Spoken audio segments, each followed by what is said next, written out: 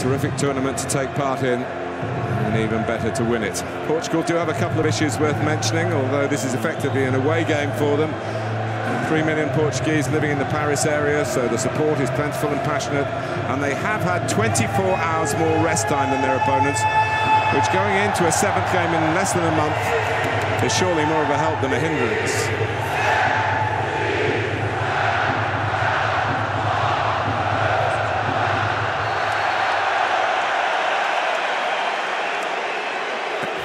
When Nani's ready, away we go.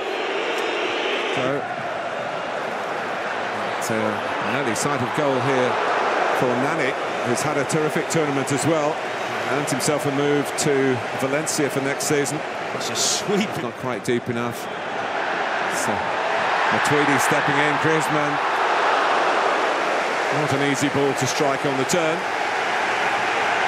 Well, they've got players surging for the moment, struggling to get up to the pace of France.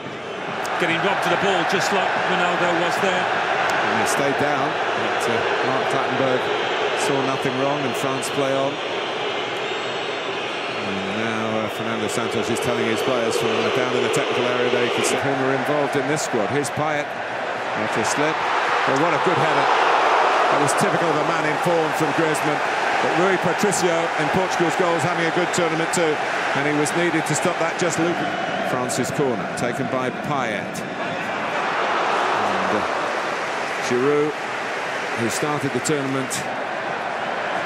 That's a great run by Moussa Sissoko. And they can't handle him, can they? They can't. Armband's off, and he's off.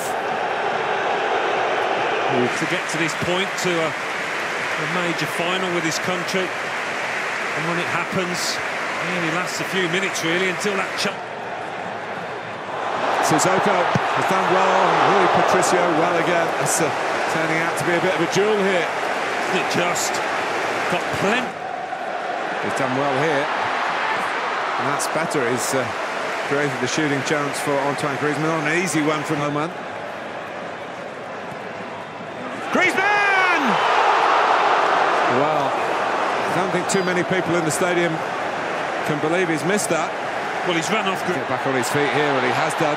For Giroud on his strong side. Another strong save from Rui Patricio.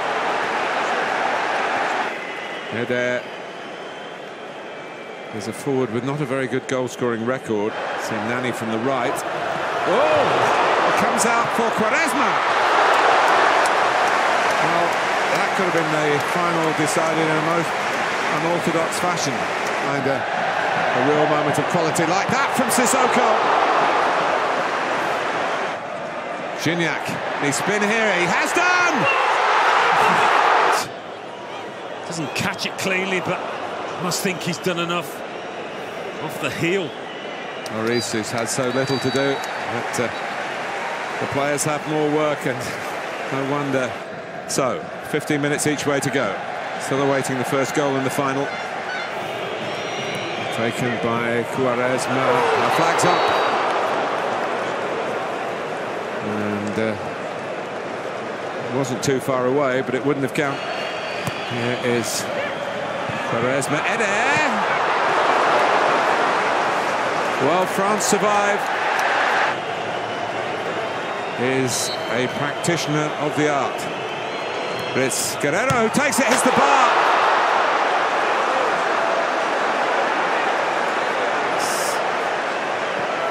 Here comes Eder. Not got much help. Oh, he doesn't need any help! How about that? The striker who rarely scores has scored maybe the biggest goal in the history of the Portugal national team. Well, I said earlier, he would have been an unlikely hero. Can hardly walk himself. Alan Smith, what have you made of this? Well, it's just football for you, isn't it? Never ceases to amaze. Does get his cross in. Oh, flag's up. The flag. But it's the greatest night in Portugal's football history for Cristiano Ronaldo. From tears to cheers and more tears this time of joy. Their first major trophy against all the odds. records. And France, just as Portugal did themselves in 2004, fail in front of their own fans.